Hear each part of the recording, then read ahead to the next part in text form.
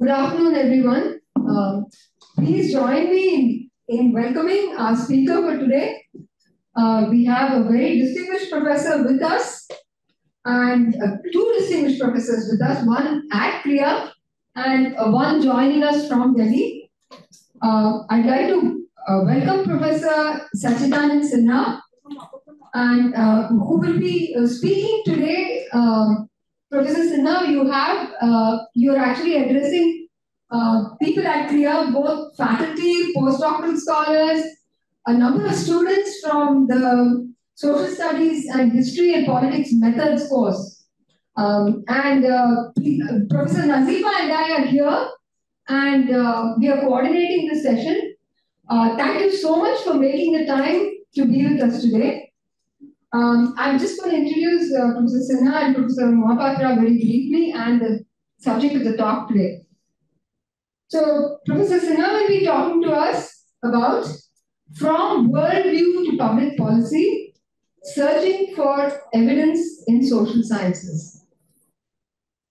Professor Sachidanand Sinha served as a professor of social geography and regional development at the Center for the Study of Regional Development at the Jawaharlal Nehru University in New Delhi. His area of teaching and research includes development and access to educational and health services, particularly concerning socially and economically marginalized groups, women, and the physically challenged in India. He has been actively engaged with central and state governments as well as civil society organizations.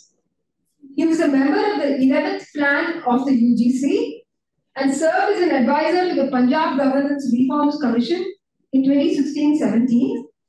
He prepared a report for the CABE Committee on Pathways to Improving Public Schools in India. Additionally, he has been on the editorial boards of several international journals. Please join me in welcoming Professor Sinha. So we have as a moderator for today, Professor Vishnu Mohapatra. I will go ahead and introduce him. Professor Vishnu Mohapatra is a political scientist and poet, an educator and a commentator on society, governance, policy, and culture. He has taught politics for more than 25 years at the University of Delhi, Jawaharlal Nehru University, and Azim Premji University. He is currently the director of the Worldview Sachidanand Center at Krea and professor of political science at Krea. So thank you very much to both Professor Vishnu and Professor Sinha for doing this for us. And I will just turn this over to Professor Sinha now. Well, the topic, and I have 45 minutes if I'm not wrong. I have 45 minutes to now, so it's already 2:41. So I think, by about 3:15 or 3:30, I should be done with my presentation. The topic that I was asked to speak on was pertaining to the sources of social and economic data sets, particularly the secondary data sets. And I thought, since it's talking about data becomes very, very dry. So why not link it with the question of how we in India, at several stages in the course of the making of this country, the public policy has shaped, and whether and to what extent there has been the contribution from the data which was generated earlier by the colonial government and later after 1947, what were the important steps that were taken in order to strengthen information pertaining to various aspects of social and economic life of India's population. India is a very, very vast country, we all know. But before I talk about the data sets, let me start with an anecdote. A couple of anecdotes that will contextualize as to how you know, we as individuals or groups of people, you know, sometimes are very often take recourse to our the worldview that we have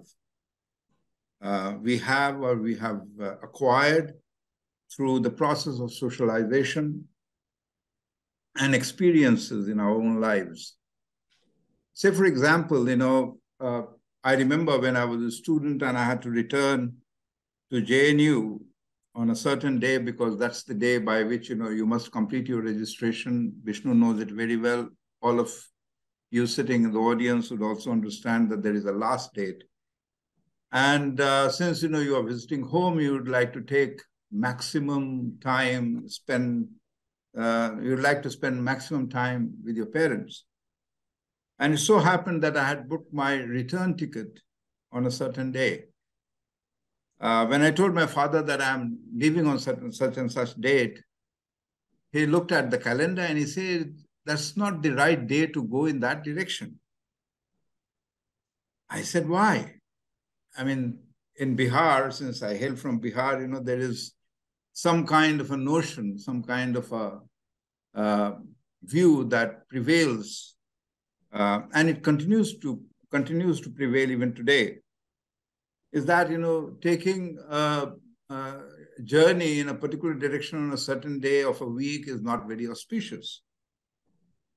Now, if I were to perhaps not undertake that journey, then booking another ticket those days, when I was, say, about 40 years back, it would have been extremely difficult for me to get another reservation. So I insisted. And I told, there are several trains which are moving in that direction. There are several buses which are moving in that direction. Nothing is happening to anybody. So what makes you feel? I asked my father, what makes you feel that it is unsafe? Well, he couldn't really say much. He said, you know, this is how I have been following. And he himself was a professor of commerce and a very reputed person in his own right. And there was yet another occasion, and that was relatively recent, when I think Vishnu and I were neighbors as wardens in the same hostel. I had gone to Japan and I was to return on a certain day. And I had a leave from the university which said that, you know, you can take leave maximum of 14 days in a semester. And the date for which I had booked my return ticket was on the 18th day. It meant that if I were to take that journey on the 18th day, I would have lost that would have accounted to be a break in service. So I had to prepone my ticket. And the only day that the ticket was available from there was on a Friday. And that Friday was Friday the 13th. And I was amazed to find that there were very few people at the airport when I was taking my journey back home.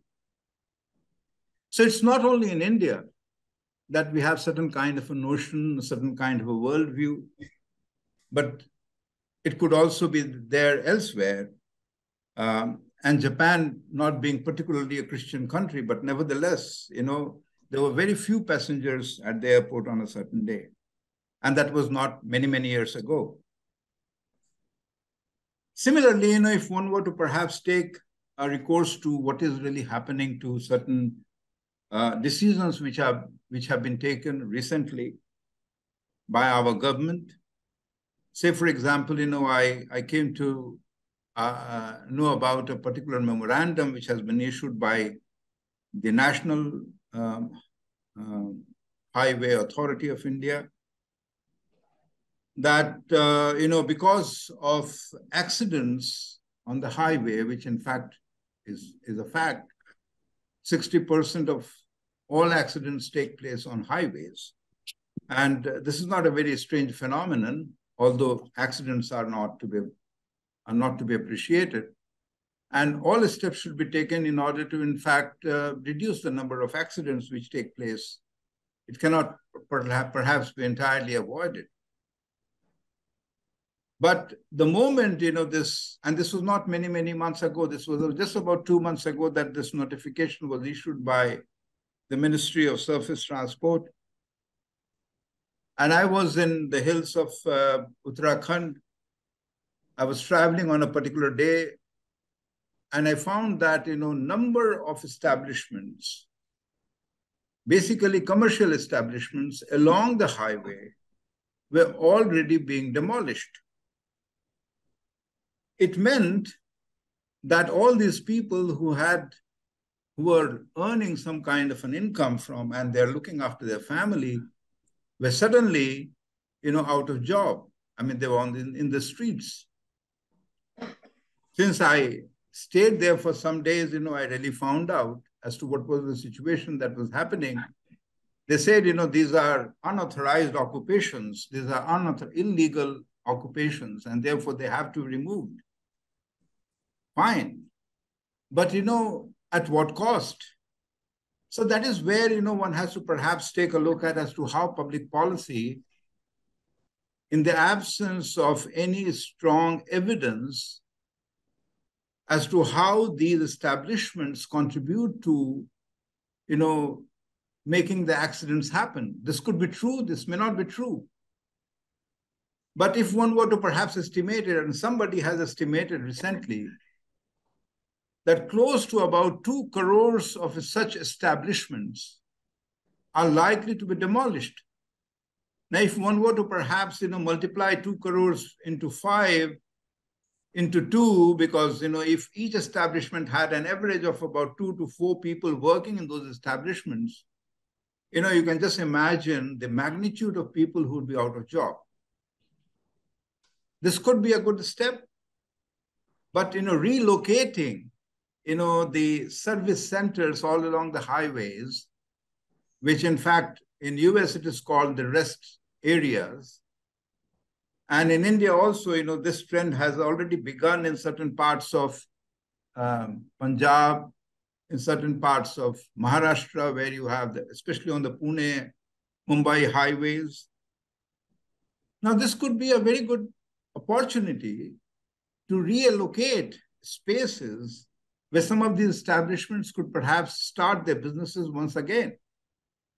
But when you have a situation where these spaces are going to be auctioned at a heavy price, many of such establishments or people who are running this establishment will be rendered out of job, and they cannot really compete with the bidders who may be multinational bidders.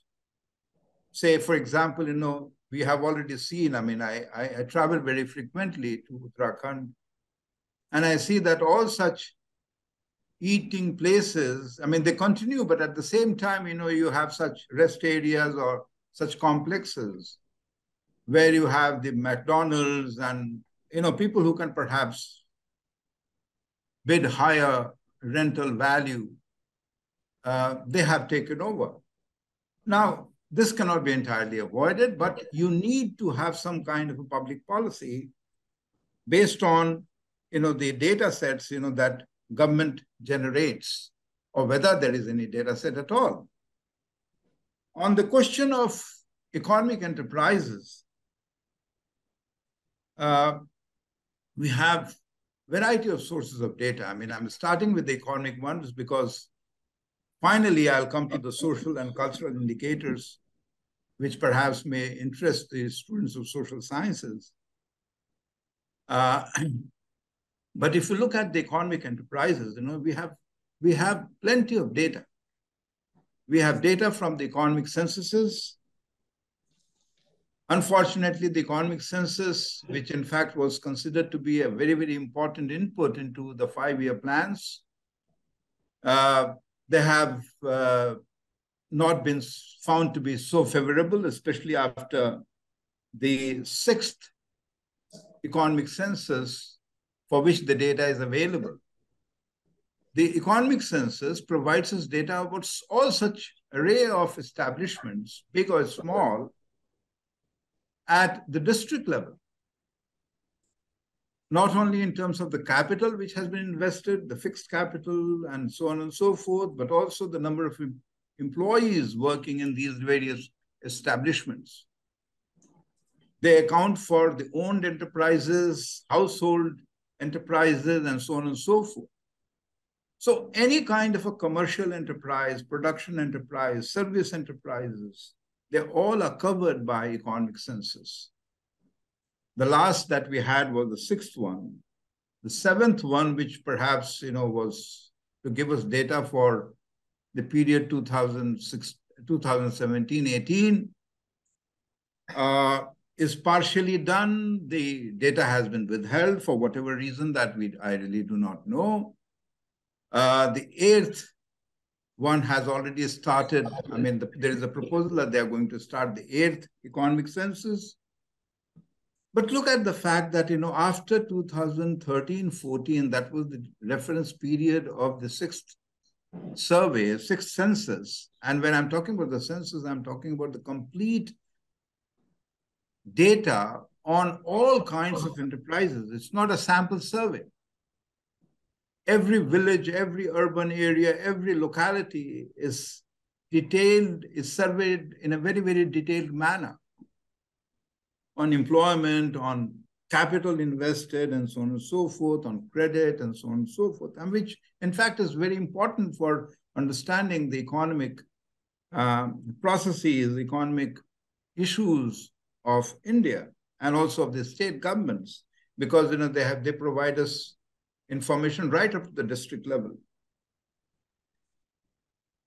We have similarly, to supplement this economic census, which is a periodical data set, we also have fairly large number of data sets, which in fact are provided by the National Sample Survey Office, NSSO.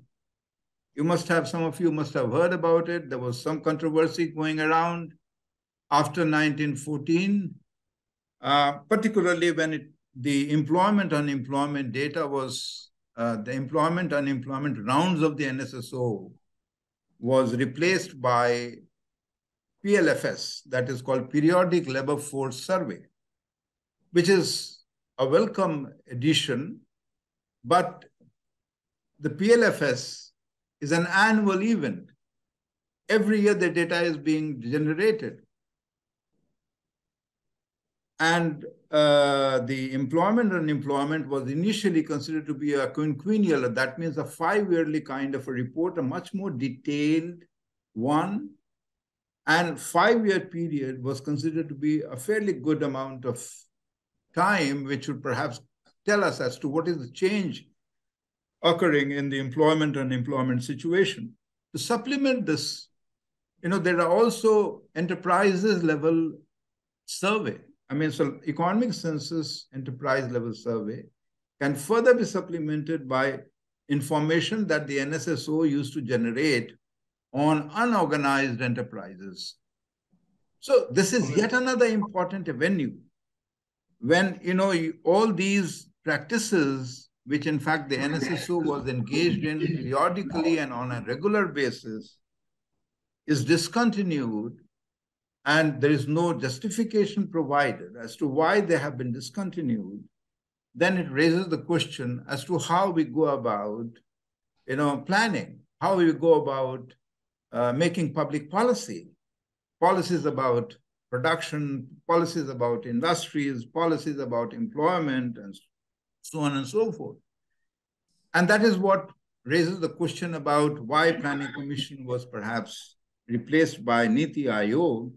Well, I do understand that without policy, there cannot be justice. But without data, there cannot be any policy. And therefore, it becomes very, very important for us to, in fact, look at as to what data sets are available other than these, which in fact throw enormous amount of light and they provide enormous contribution to the making of public policy.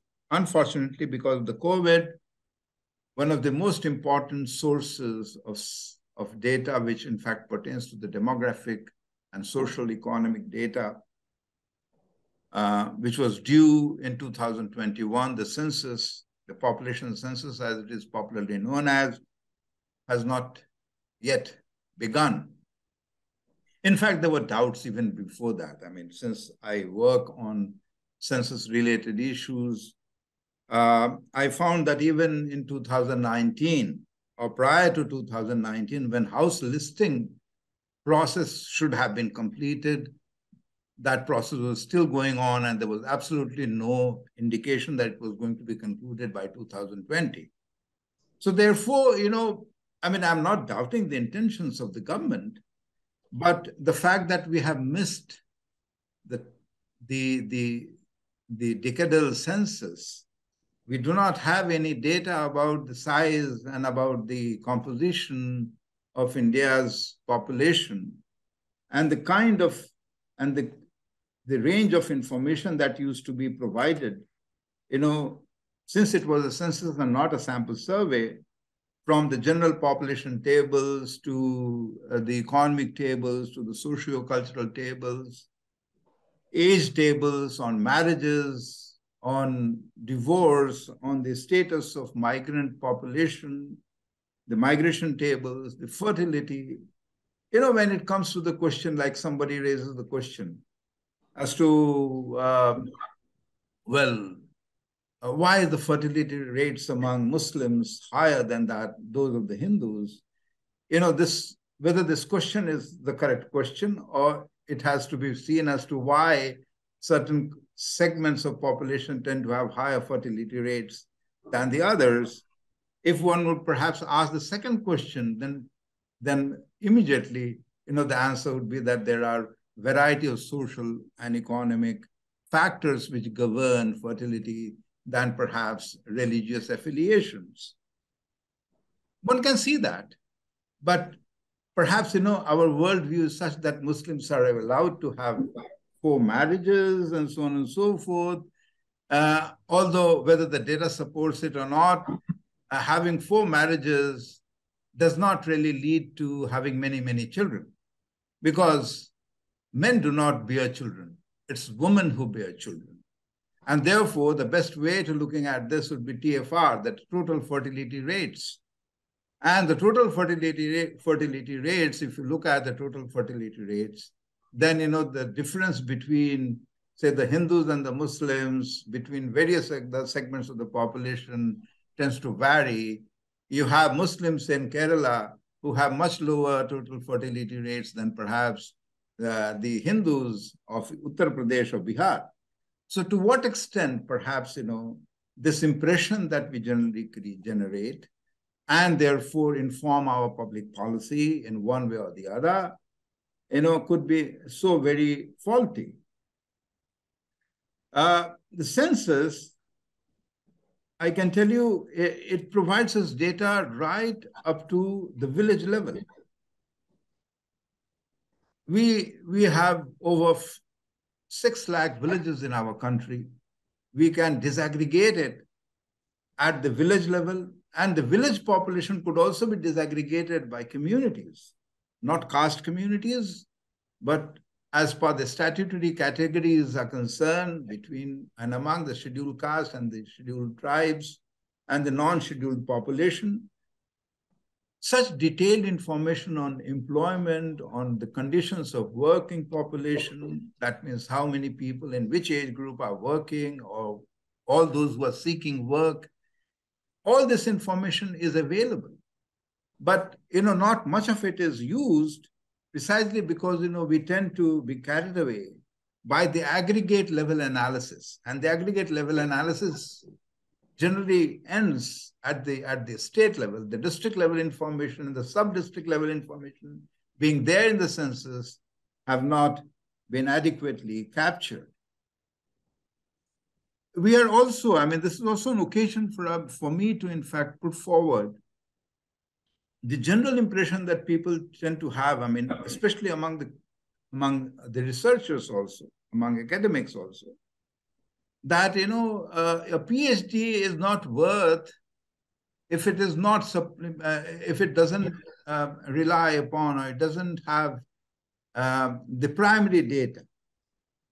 So the secondary versus the primary kind of a situation is always put forward. My submission here is that secondary data that is generated by different departments of the government, by various agencies of the government, such as the Census of India, which is a census, complete census, everybody is counted. Some of you might raise the question, okay, in 2011 census, my house was not visited. There can be errors, but the error factor, in spite of the fact that you have such a huge coverage of the census operation, where every house is listed and numbered, you could see it at the entrance of your house that there is a particular kind of a P upon something, which is numbered, which is already posted, in front of your door.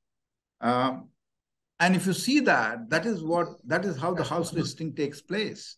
Now with modern technology, with the ICT being there, with geo referencing and facilities being there, we can perhaps, map each and every establishment, each and every house, built a structure, and so on and so forth, whether used for commercial purposes or used for residential purposes. And this entire data set is available with the Census Department, which is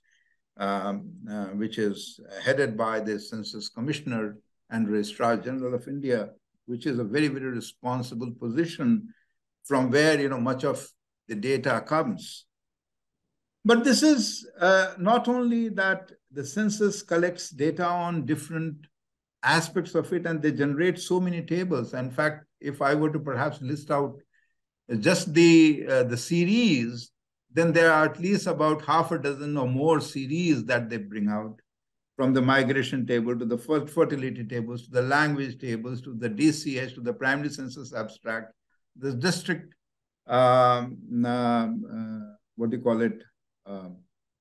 district census handbooks, and so on and so forth. The population abstract for the scheduled castes and the scheduled tribes. But this movement towards, the data, secondary data, also enables us to, in fact, reduce the margin of error. When you have such a huge size of data generated, then the error factor is so very minimal. One can say, well, there are not 1,000, but there could be 1,001 or 1,010 people, but the numbers could be somewhere in the region where perhaps, the census has predicted or census has arrived at a certain figure. They not only visit households, they also, in fact, on a certain day, the census enumerators visit people who are those who are squatting in the streets, those who are traveling in the trains, those who are traveling, and they are found at the airports, and so on and so forth. So all these are, in fact, collated into generating this kind of a data, which, in fact, is extremely reliable. I can tell you, since we work at the village level, we go and we first generate this kind of data and go to the villages. We see that there is, if we are going in 2011, in fact, the match is much better. If we go in 2015, we'll have to estimate, and the estimator works out to be fairly good. Not only that, the census data is very important to, in fact, help these sample surveys to happen. Say, for example, the NSSO data or the PLFS data, or the data which, in fact, is generated by the NFHS, that is National Family Health Surveys, which, in fact, is one of the very important data that we have started generating since 1992, 93, which informs us about the health conditions, about the reproductive and child health, about various other dimensions of women's life, because women tend to be the center of the family health surveys, because it was it began as a kind of an input in areas of reproductive health, precisely because we were not in a position to, in fact, take care of maternal mortality and infant mortality rates, which were extremely high during the 70s, 80s, and 90s. Ever since we have had these rounds, there have been very useful kind of interventions which have been made, both at by the government, by launching various kinds of programs, Janani Suraksha, and so on and so forth. All these have come precisely because we had access to NFHS data or the RCH data at the district level. The RCH is reproductive and child health data, which in fact is also generated by the IIPS on behalf of the government of India to inform district level situations, which is identical to that of the NFHS. I request those who are present to perhaps, all these are available. They have their sites. You can download, you can see the reports, you can really see as to what is the range of information that all these different sources are providing us. But if one were to if NSS were to carry out its exercises, if PLFS have to carry out its exercises, if NFHS has to carry out exercises, all these sample designs or the sample survey and their survey designs entirely depend upon the census enumeration units. If the census enumeration units are not there and there is no information which is available on the census enumeration units, we cannot perhaps estimate the samples that we have to generate. So therefore, there's going to be, we are going to really based on 2011 data. If 2021 doesn't happen, sooner or later, it would happen, say, if it happens, it will happen after 2024 or 2025. And by the time it comes, the next round, that is 31 census would be due. So in all probability, we are going to have only 31. We are not going to have 2021 censuses at all. We lost it because of the COVID, but since COVID cannot be taken to be an excuse, there are many countries, they conduct their surveys, the censuses 5 yearly. We do it after every 10 years, precisely because it's a lot of money which is spent, it's a lot of human resources which is also put into, and that's not possible if one would perhaps do it for a country of the size of India and population of the size of India every 5 years. But then nevertheless, the census enumeration is very, very important to inform and help the sample surveys. Now, there are various kinds of sample surveys which one can talk about. Say, for example, there are sample surveys, which are also carried out by different departments, such as, there is an agricultural situation or rural labor inquiry. These are all sample surveys. Now, what would happen to these sample surveys if we do not have proper information from the census? Because census data, the census figure is taken to be the reference on which, the sample sizes are therefore determined, and the primary census sample units are also determined on the basis of the census data. So there is going to be a tremendous loss, and the probability of error is going to be much larger if one were to perhaps, not have the census. There are other sources also. Say, for example, I talked about health and I talked about reproductive health, but the NFHS also covers women empowerment, which is extremely important topic of research, where various parameters of women empowerment is taken into consideration. And this data is generated through the sample of nearly about 7.2 lakh women in the reproductive age group, both from the rural and urban areas. And until about NFHS 3, only women were the respondents, but 4 and 5, we have had 5 surveys so far, NFHS rounds. Men are also included. After all, men also contribute in the reproductive scenario, and therefore men's role is also very important. And therefore, what we see that, there are domestic violence kind of information is also made available, and it's very rich. Now, with the 4th and the 5th one, we have data right. We have estimator on some of these important indicators right up to the district level. Although the size of the district sample may be smaller, it is still much larger than any individual carrying out a primary survey. So therefore,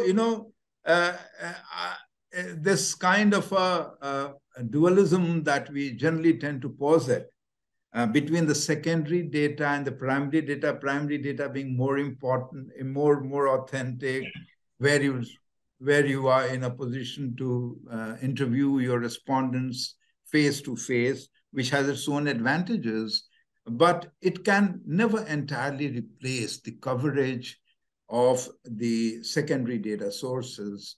Maybe the secondary data sources are also based on sample, but the sample size there at a certain level is extremely rich, large, and with minimum of error that one could perhaps find. There are questions which are raised from the sample surveys, particularly in case of, in the context of representations. When it comes to, say, for example, estimating certain kinds of indicators for the scheduled tribes, we find that, since they're not ubiquitous, they tend to be concentrated in certain pockets of India, their representation tends to vary. So when we are making an estimate, say, for example, in Bihar for the scheduled tribes, it tends to be extremely unreliable.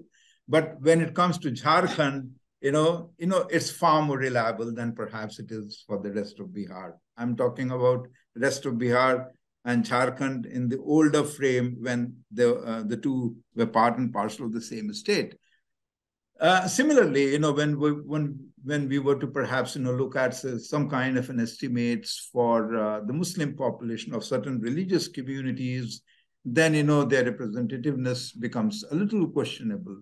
But at the aggregate level, and looking at the size of the religious communities, the secondary data sources are very, very useful. But does it mean that, I am saying that the primary data sources, the primary surveys should be avoided? No. The advantage of data is to, in fact, at 3 levels, should be seen at 3 levels. One is where you have the census and the kind of data that the census generates. So the census kind of surveys generate. Say, for example, it is not only census, the demographic census, population census that I'm talking about. I'm also talking about, say, the periodic agricultural census. Now, if you want to look at as to what is the production scenario in agriculture, we have had 20 such rounds of agricultural censuses. Again, after 2013-14, there is no agricultural census, but during this particular period, we should have perhaps, expected 2 more agricultural censuses.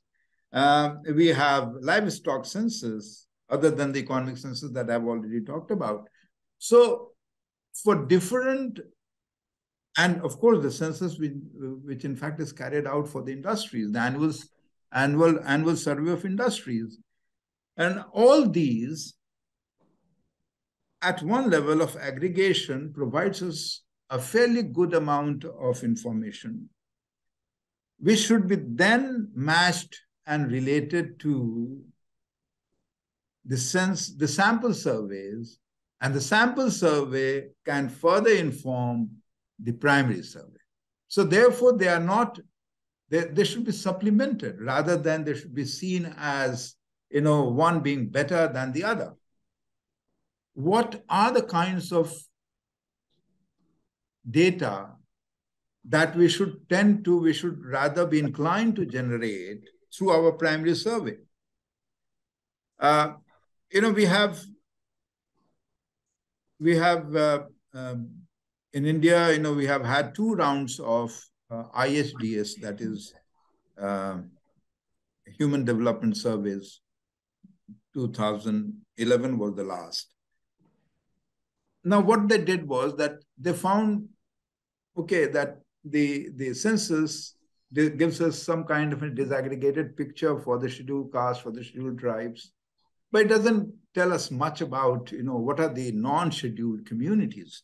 So they added some questions. So some sample surveys, like the NSSO, because the census doesn't provide any data on income.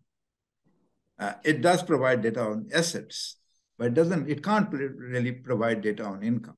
Nobody gives you the correct data on income.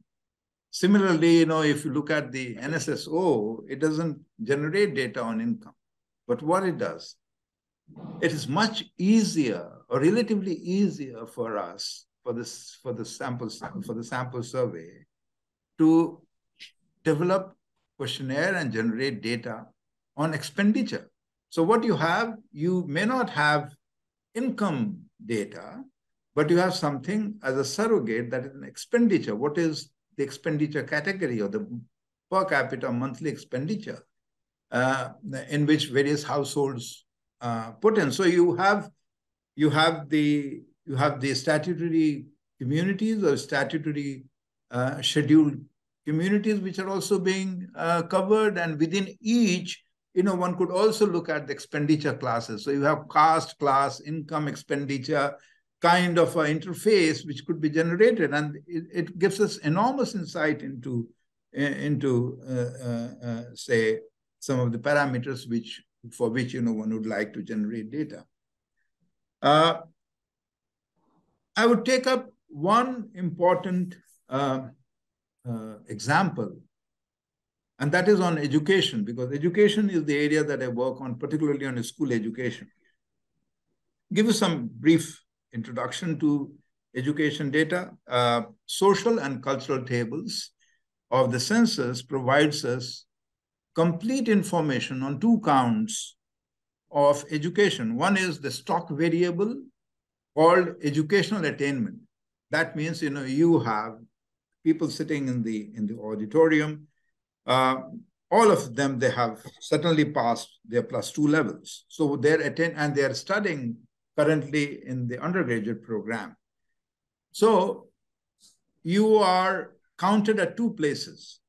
One, where you have attained the last degree or the last diploma, whatever it may be, that is +2 levels. So you are counted there as completed levels of education.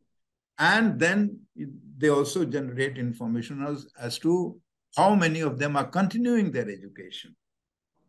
And this is very important data.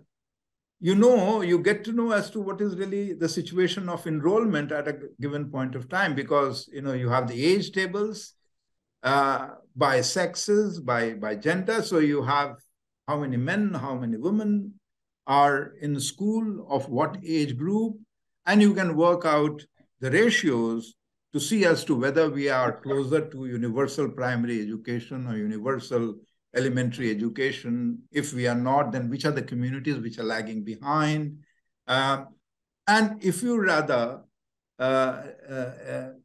go beyond, if you ask, which are the income groups, or which are the expenditure groups, where the dropout rates are high, or where attendance ratios are lower, then perhaps, you go to the NSS, and NSS gives us data on a wide range of educational expenditure by households, attendance rates, not only enrollment ratios, but also attendance ratio, because you may be admitted in a school, but you may not be attending schools for a variety of reasons.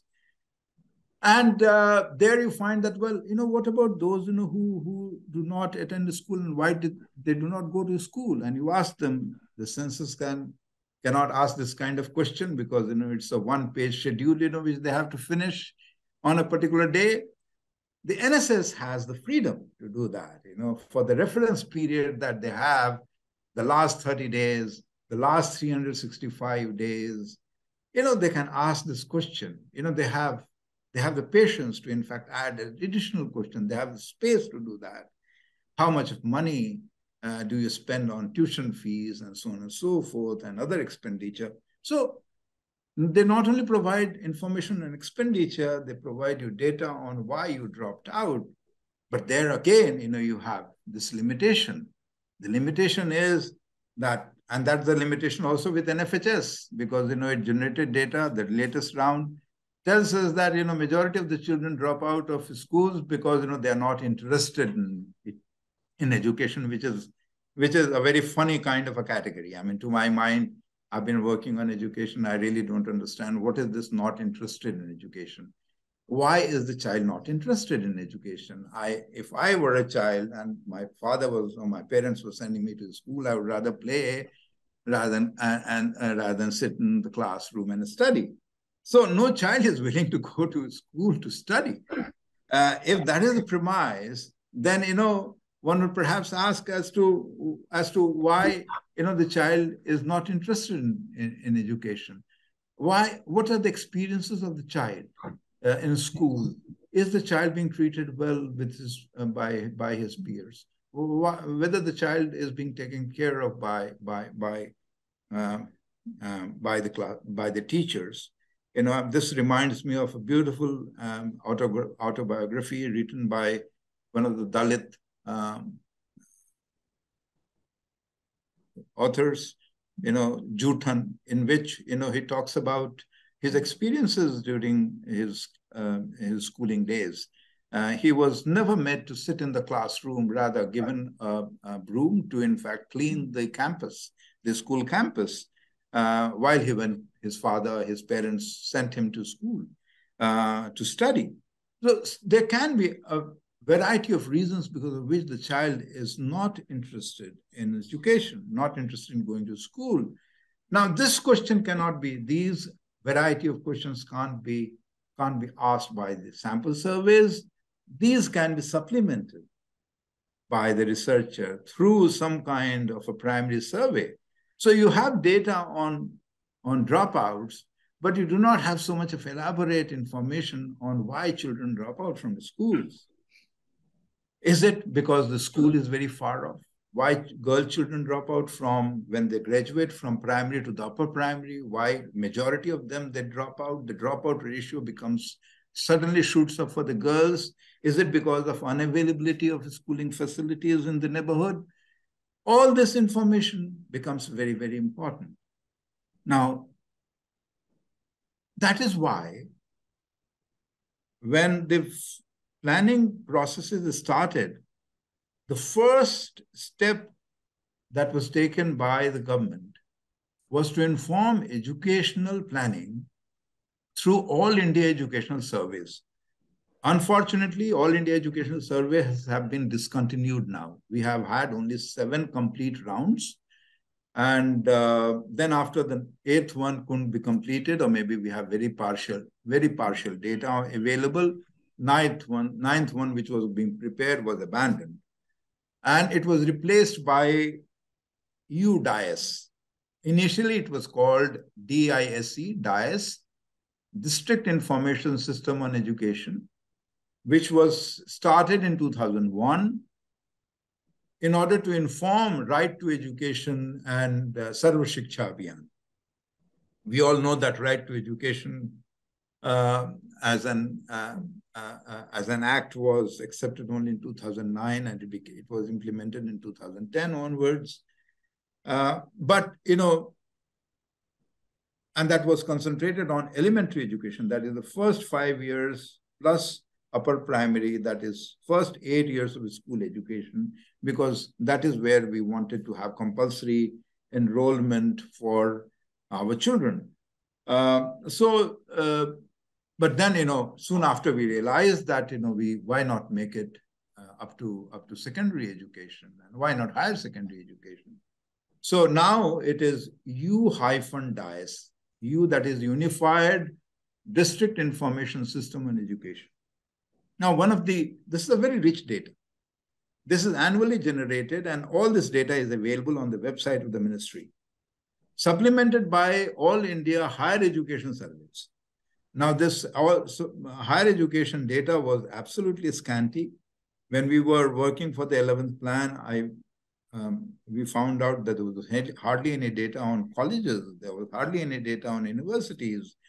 One could only count the number of universities, but certainly counting of the colleges was also very difficult because there was no data set available either with the UGC or with the ministry. The ministry publishes a volume annually called Education in India, which was which was designed after the colonial British government education in India, which was a quinquennial report on education, which was far elaborate, but then this was also very important, which tells us as to what is the kind of flow, how children move from one stage of education to another. But higher education data was absolutely not reliable. It's good that, from 2011, we have the All India Higher Education Service. And in fact, the compliance is extremely good. We have the number of colleges which have been enrolled, both private and public, and various other kinds of bodies which are running these educational institutions at the school level and at the university level, at the college level. There is a good amount of compliance. In fact, according to the report, the compliance is close to about 92 to 94%. In different years, it varies, but there is good data. But what is missing, from this is the fact that while the census, social and cultural tables gives us access to the age factor, the UDIS gives us whole range of information, but doesn't give us the age composition of the population.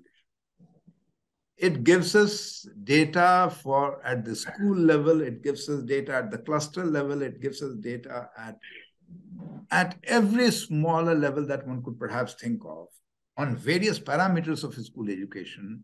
In fact, the parameters are close to about 40 to 50, but it doesn't give us the basic data.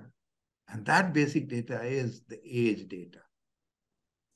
If you do not have the age composition, which is not difficult for the UDIS to collate, because if the school is the unit from where they collect the data, the school is also situated in a certain context in rural areas, in the villages, in urban areas, in certain pockets.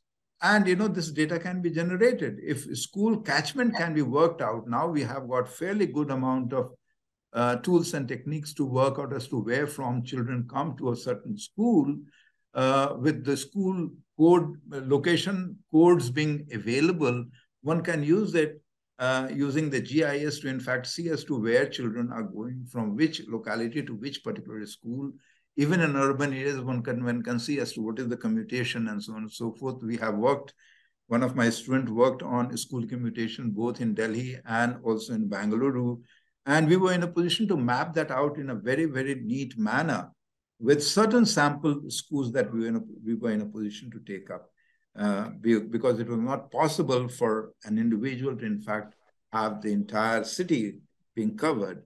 But that was an exercise which informed us that there's a lot of possibilities, and the critical data, if they are found missing, then all other sets of information, which in fact is made available from secondary data sources, they become at best, only a kind of a decorative elements, they really doesn't provide us the basic information. If we do not know as to what is the enrollment ratios, the net enrollment ratios, or the gross enrollment ratios, or the age-specific enrollment ratio, or the attendance ratios, and the dropout, then how are we going to really inform our public policy? What kind of interventions are required, therefore? In this context, I would like to end up with a very small reference to the new education, not the new, but the national education policy, NEP 2020. I request, I think most of us may have, people sitting in the audience must have also read the 64-page document, the National Education Policy.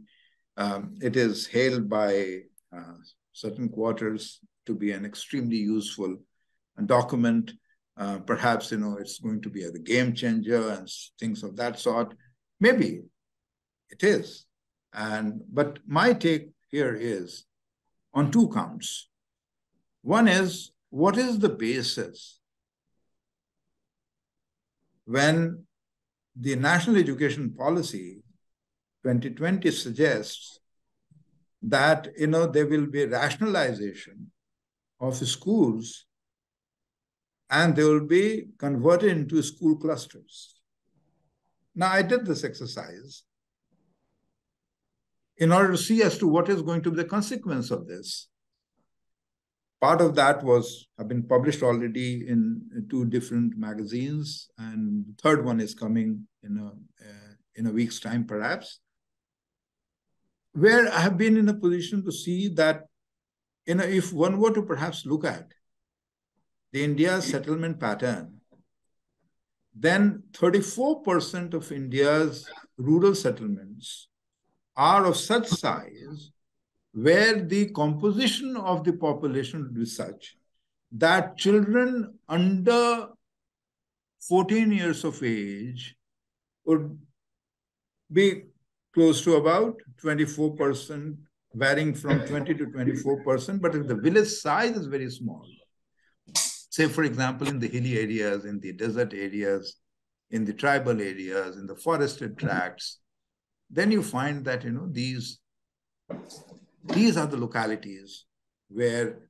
school rationalization, that is closing down the schools if the number of children is much lower than what is considered to be an economic proposition by the government, that is 30 or low, would lead to, in fact, disadvantages created for certain groups of people. Children of the tribes living in the forest, children of other marginalized communities, those who have affordability can send their children, they can make their children travel. In urban areas, the average travel time is close to about 45 minutes to an hour between home and school. And that is for the first 8 years. In Delhi, it is. In Bangalore, it is close to about 20 to 30 minutes. So if we look at the school commutation time and the distance, then how and with what kind of information one could perhaps close down schools where the size of children, the size of prospective children who could perhaps be attending schools is going to be small. But even here there is a catch, because if the number of students in a particular school is less than a certain kind of a threshold, which the government decides, and the state governments are free to decide it in their own ways, there is no compulsion by the central government. And since, they are the ones who foot the bill for schools, for the teacher's salary and everything, because the state governments are the ones who spend more than the central government, then they would be inclined to, in fact, take advantage of this provision in the report of the National Education Policy and close down certain schools and provide them with some kind of a transport or transport allowance. I have seen it in certain parts of Himachal and Uttarakhand, especially in the hilly areas, that it started with mandatory transport being provided, which in fact recently have been withdrawn. Now you would say that it has been just 3 years that the policy came in, and it's too quick for me to jump on this conclusion. But let me tell you that a school rationalization program was started by the Niti Aayog way back in 2014-16, and in phases it started unfolding different parts of India. And that was a project kind of a base of project-oriented kind of work. But finally, during 17 to 2020, we really saw nearly a few thousand schools being closed down, primary schools being closed down in India. And this really added to the dropouts, which one could perhaps see during the COVID times. There is a beautiful work, a survey which was carried out by some people. It's about locked out. So schools were not only closed, but children were locked out of education. So that is also visible in the recent NFHS, where one can see that the school attendance ratios have dropped both at the primary and at the upper primary level, and particularly at the upper primary level, there is a serious dropout, serious drop from 82 to in fact 67 or 71% at the all India level, but at the disaggregated level, you see now lots of variation. So when we look at this kind of a policy and its consequences, then it appears that we are getting carried away by a certain kind of a notion, or that the politicians or the bureaucrats have, or it is being informed by data, by hard data, which in fact should have been used. And there is no dearth of information available. Unfortunately, it is not being used by either by the government or the government agencies. Much of the national education policy doesn't have references to research work. I mean, unfortunately, they are quoting passages from here and there, but it doesn't really seem to be based on any kind of facts on the ground.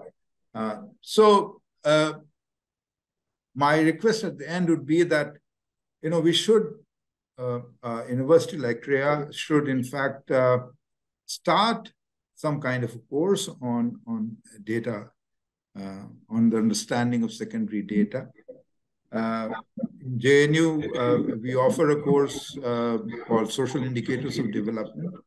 And this was a full one-semester course and only looking at the social indicators. That means, education and health and several other parameters, which are of social kind, cultural indicators, leaving aside the economic indicators, not that they were not important.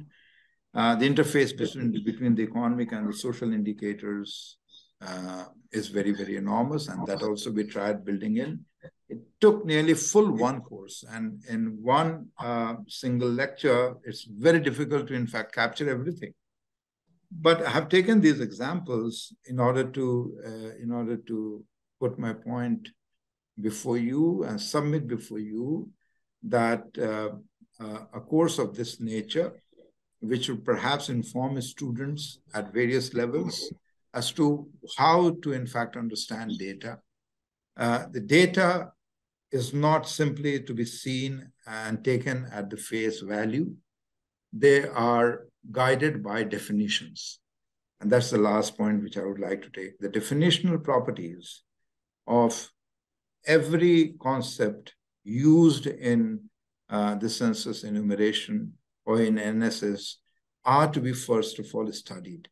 And when we say, for example, when we say literacy, and if you want to perhaps look at the literacy figure of 1971 and compare it with 2001, the literates, the term used there is literates, but in fact, the definition undergoes a change. When we say use the term working population, or we define workers, then workers were defined differently in 1971 than they were defined by the census after 1991. So therefore, the definitions which in fact different agencies use, and they are more or less consistent with one another, but nevertheless, when, say for example, when we have the workers population, marginal and main workers, then the census category looks fine. If people are working for more than 185 days, 183 days, 6 months or more, they are main workers. If they work for less than six months, they are marginal workers. what it really means to women workers, working population. How does it impact? This definition may impact women working population, and it does. But at the same time, when we look at the NSSO, they use the same workers definition, but they now use yet another category called the principal work and the subsidiary work. You bring in the daily work profile to a usual status, to a weekly status, to a daily status. Now, all these have their relevance in a particular context. And therefore, training in these definitional properties is very important. Similarly, with the migration, what does the duration or residence and destination, all these really mean to a researcher or to somebody who's perhaps reading an article or maybe a chapter on migration written by somebody. So therefore, understanding of the data through the conceptual tools that have been employed there, or the definitions which have been employed by various agencies, is very, very important. And that is itself a task which in fact needs to be taken before we could perhaps introduce various kinds of a course on the data sources and their utilization. At the end, I would say thank you very much for your patient hearing. I have taken more than the 45 minutes that was allocated to me. And I would certainly be happy to respond to your questions, observations, and so on and so forth. Thank you, Vishnu. Thank you, Krea. Thank you for giving me this opportunity.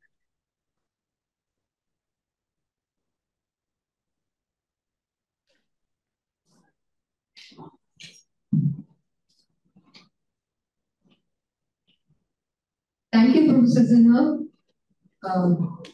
I think this has been a really rich introduction to data, and what I'd like to do now is request Professor Mahapatra to actually speak and then moderate. Yeah, thank you, Sachi, for this wonderful talk. I think there is absolutely no doubt that at Krea, here we are trying to create a data science program, but I think it's very important for us to actually create an equivalent of a socio-economic data understanding of the infrastructure of the data and the theoretical background, what you call definitional background of data collection and interpretation and so on. There is absolutely no doubt. I think it is one important institutional point that I want to take from this is actually to think of maybe one or two courses which will actually introduce to our young minds this world of data. That's something which is very important. I have a couple of big questions for you, particularly at this political conjuncture, when the sanctity of data, there was a time when scholars interpreted the data. Can you speak closer to the mic because there is a bit of echoing, but yeah. Sachi, can you hear me now? Yeah, closer to the mic. Yeah, I'm very close to the mic, but yeah. Okay, so what I'm saying is that today there was a time when data was seen, at least the data that government institutions generated, was seen as reliable and so on. People, of course, their interpretations varied. But today, we are in a situation where the data world is itself if the data is going against the government's policy or something that you expect to see, then you are not really interested in that data. You want to either say that this data is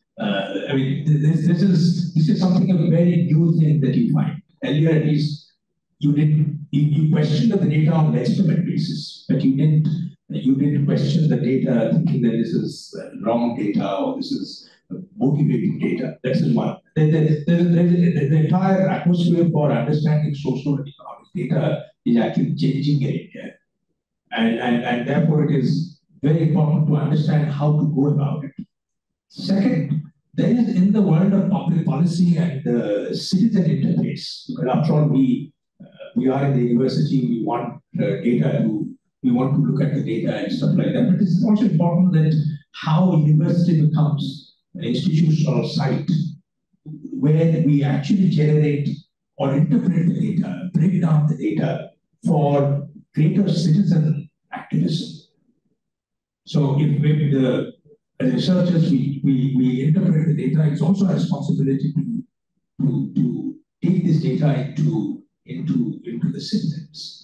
And it is at that level that the data actually and all kinds of data become really quite alive. They become alive, they become point of critique and things like that. For example, if you just look at the gross enrollment ratio that you in higher education, let's say, and it may be 25 or 27 or 21 in the 20s. But if government, that number doesn't look very good. The government started playing around with, by saying, eligibility enrollment ratio, meaning that the students who have only passed the higher secondary, it is again that number that you produce a percentage of it. It depends on what you want to say. It depends on what you want to say, that there's many young people and not able to come to the higher education. That's the point you want to make. Gross enrollment ratio, there is absolutely no problem with that. But if you want to really say something else, then you put in the eligibility enrollment ratio and so on. Similarly, you know very well, better than me, about the definitional issues about towns, whether it is a census town, whether it is statutory town, all kinds of definitional issues which are actually making it very difficult to compare. Because there are all kinds, also the issues of there's need to change few things, because now they're small towns, villages are, congruent. Villages are now distinct. So there's a lot of interesting, our urban data is therefore, sometimes people say that it's way down by a definitional issues, but they're also very important point to make. I think what I want to say finally is that every university, according to me, as a part of our civic responsibility, must use enough courses, but also outreach. It's our responsibility to do an outreach on social and economic data and present it in a way that is beneficial to the communities all around. I don't know, that's my submission. And I'm sure that you agree with that this is, end of the day, is where the data must go as well. Yeah, I agree with you. One thing that you said was that the government or the government in power. This is a very interesting situation that we are in, especially in the last 10 years, where the government is almost rejecting everything that in fact comes when some of their policies, particularly on hunger.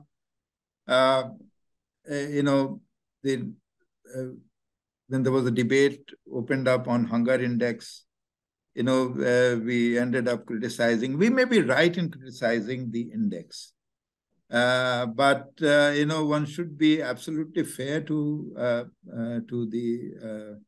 the agency, which in fact has created. It is not a country-specific kind of a study.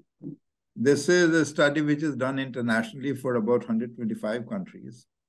And it depends upon as to what is the data and the quality of data which in fact is being generated by those countries. So I think, wherever it is found to be reasonably good, say, for example, that is also true of, say, the Human Development Index.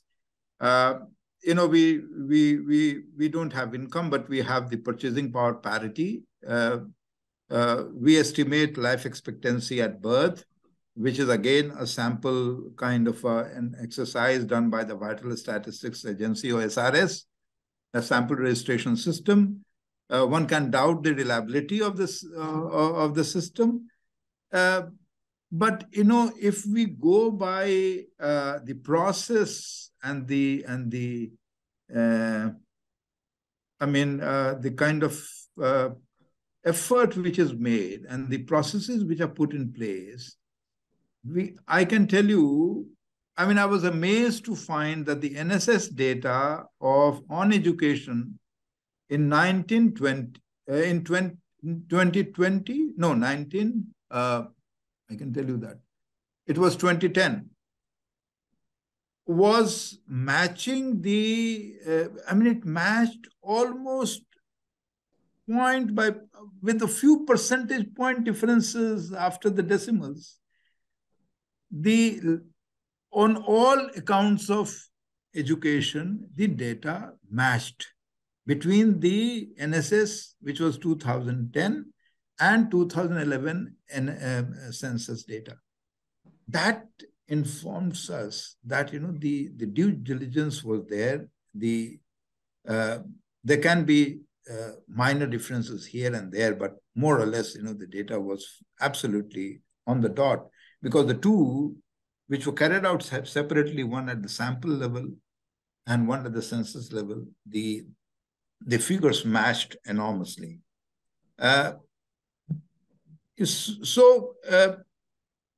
When we are interpreting data and extending it to say, also activism and so on and so forth, which is bound to be there. I mean, if every educated society and a vibrant society, civil society, will always look at as to what is the outcome of the public policy, and it would generate certain kind of activism, which I think is for the interest of democracy.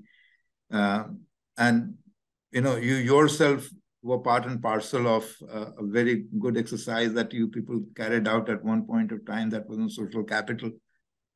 I remember being part and parcel of it initially. And with all the limitations that the concept may have had, one could be critical of several aspects of it, but then being critical doesn't mean that we are rejecting it, lock, stock and barrel. But that criticism helped us in the second round, in the third round, when we again revisit with the same concept. So that is how the data matures. That data collection becomes better. Now, we have seen that the data collection during the British period and the post-independence period, there has been several reforms, which were brought about both in the conceptual tools and so on and so forth. So on education also, I mean, it is just enrollment basically means, not passing a certain kind of a class, but what are the number of people what are the number of children currently studying in which particular class? Now, I do understand that, there can be gaps between enrollment, and schools, they do not remove the names for a variety of reasons, because they are institutionally also questioned if children drop out. So they don't want to come in the focus, and they keep the name of the children, and they sometimes also promote them to the next class. But that's far from reality. But that is where, one can really see the relevance of, say, the students tracking program. In Odisha, I'm told that the student tracking program has done pretty good, where, the child moving out from, I was part and parcel for a small group of people who are working on school tracking program in some of the districts of Odisha.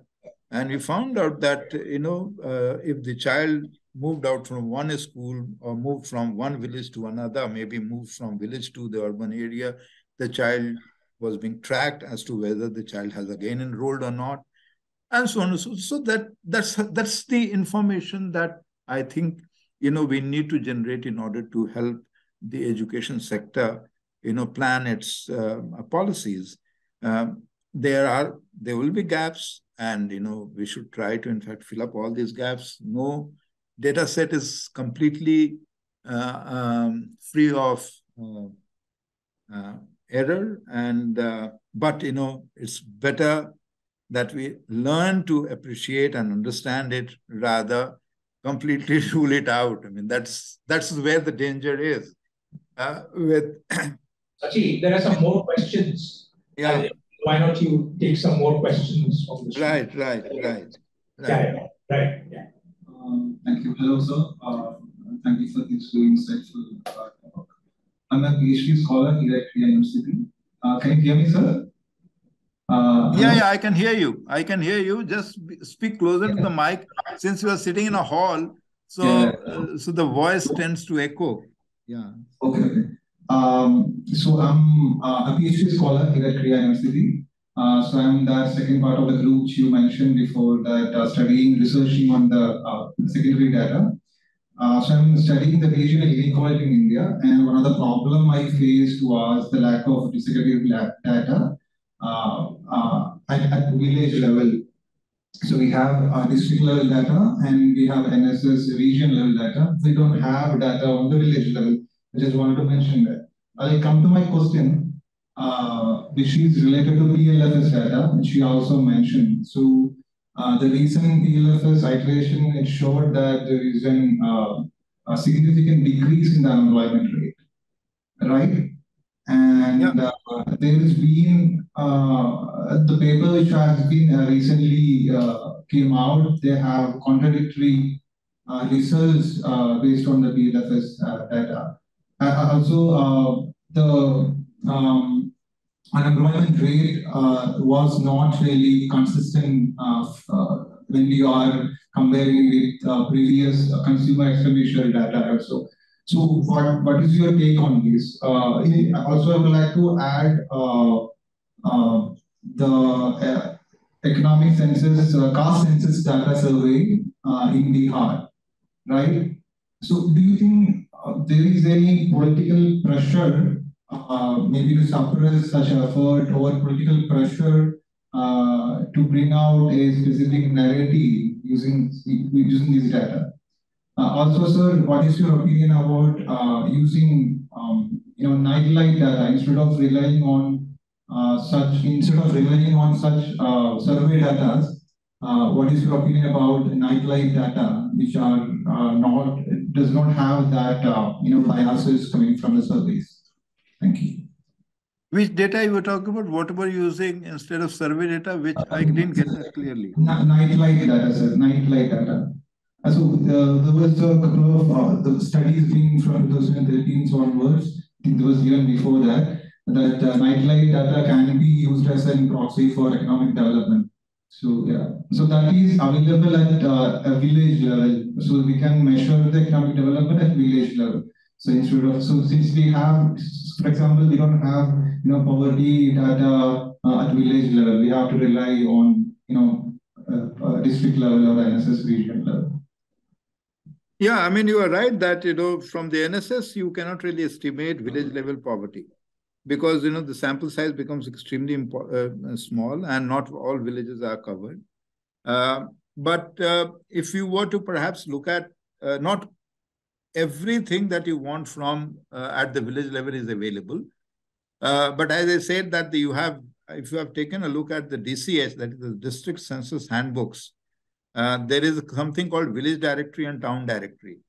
If you go into the village directory, you will find that every single panchayat being the unit for the data presentation, is covered on several parameters, particularly on questions of amenities, on questions of assets. So there is a lot of data. So if we do not have the income data or maybe expenditure data to estimate, say, for example, use surrogate variables for estimating poverty and so on and so forth, NFHS talks about wealth index. So one could perhaps define the wealth index using the census data and generate some kind of a wealth index for the villages. So that's not very difficult. But then, if we were asking as to how do we classify households at the village level, there one has to perhaps do your own. As I said, there at the household level, NSS region is the appropriate unit at which it can be generated, and not lower than that. Any other surrogate indicator of poverty or I have absolutely no problem accepting that, provided, there is, there is a sound theoretical and basis to, in fact, associate the two. Say, for example, when the first estimate on PQLI started, that was Physical Quality of Life Index, it was carried out in mid-70s by one Mr. Maurice de Maurice and McAlpin in the context of India. He did not use life expectancy at birth. And he used instead life expectancy at age 1. And there was a lot of criticism. We know that HDI uses life expectancy at birth. So the two differ on this, but McAlpin's measurement of PQLI is the one which, in fact, has been taken by the HDI, that is the Human Development Index. More or less, it is the same thing. Even the formula remains the same, largely. The argument given by Mr. Maurice de Maurice was that, because of widespread infant mortality rate in the country, in the context of India, we hardly see much of a variation, and therefore, if there's not much of variation, taking life expectancy at birth as a measure of physical quality of life index is not appropriate. He had a point. And when he took age 1, he says, much of a stability sets in by age 1, and therefore the survival of the child is better after age 1, and then there is a lot of variation.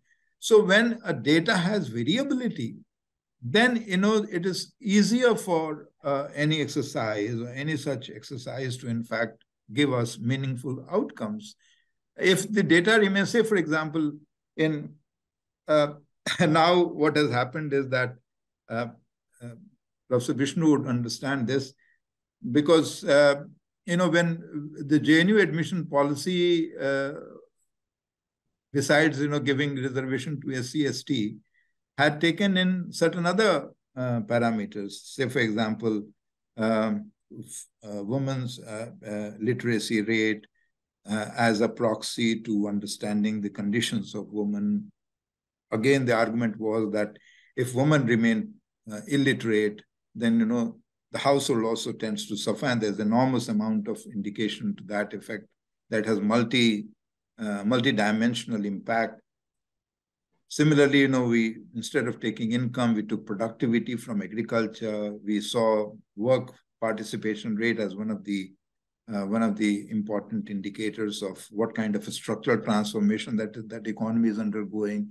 And we generated this data, and we used this data in order to have what we call educationally, or maybe what we call is the backward areas, backward districts. That was going all right, but then over the years, it was felt that, this indicator was not, these indicators had become, they were losing their meaning, so they needed to be replaced by others. So what was done was recently that, they took access to drinking water, which is itself an important indicator, access to toilet facilities. Now, the controversy that the government was already in when it came to access to toilet facilities, because they had already declared several districts and several states as open defecation free and all that. And that was the controversy with the NFHS, because of which the director had to finally quit, the IAPS director. This is not in the public domain, but certainly, we know the controversy. Initially, he had to go on leave and so on and so forth. And finally, he had to leave. That is where there can be differences of opinion between the government, its stated policies, and the outcome, the way the government and the bureaucracy saw it. But if it is not getting revealed from the data, then that should be, in fact, taken into consideration rather than, outrightly reject the data. So any kind of a surrogate variable or any other sets of indicators, like, government is now proposing, or has already proposed, multidimensional poverty, index of poverty, which I think is meaningful, but it can also be seen that, there is a possibility of improving it. This cannot outrightly replace the poverty index. You have to estimate poverty. That exercise must go on, whether the government is interested or not. You can replace it with multidimensional. We all understand that if you have lower income, you have lower nutritional intake. Lower nutritional intake means, the children could be frequently falling ill, and they could be also likely to be dropping out, and so on and so forth. So it's a kind of a circular and cumulative causation. But that has its own advantages. But estimating poverty is a very, very different kind of an policy data, which in fact the government would nevertheless have. To the extent I could hear you clearly, this is all that I wanted to share. Much of it was lost because of a lot of echo at my end. Have I answered your question? Yes, sir. Yes, sir. Thank you.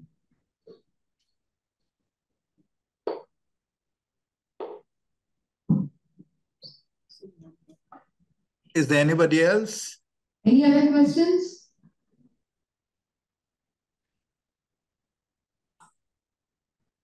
No, I think, I think you've sort of got us thinking, and I think we learned a lot from everything that you've told us. And as Vishnu said, I think it really brings home to us that we should develop courses that really allow us to have a much deeper understanding of data, and as well as the data definitions, their implications, because I think we tend to jump very quickly to the politics of data, but don't spend enough time on the data itself and what it can teach us. At least that's been my experience, at least, of teaching in the social studies programs. We're very quick to think of surveillance, we're quick to think of the politics of data, but we don't really deal with the data itself and what it represents, and the complexities, both, as you have pointed out, the possibilities and the limitations, and the kind of contradictions that can come, and the very real implications of data sets. So I think this was really, really useful. So we hope to keep this conversation going with you over time. But I'd really like to just to take this opportunity to thank you for agreeing on very short notice. Thank you very much.